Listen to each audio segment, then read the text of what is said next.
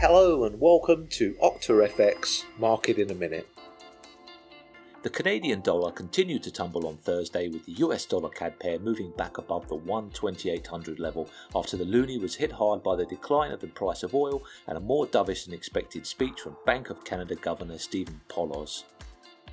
The price of Bitcoin moved above the $15,000 mark for the first time after earlier posting its biggest ever one-day gain.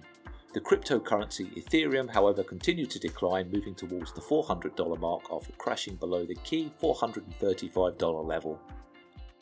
The British pound continued to move lower against the US dollar on Thursday as Jean-Claude Juncker said he fears the UK government will collapse next week if a Brexit deal is not reached. You can tune in Monday to Friday for more Market in a Minute.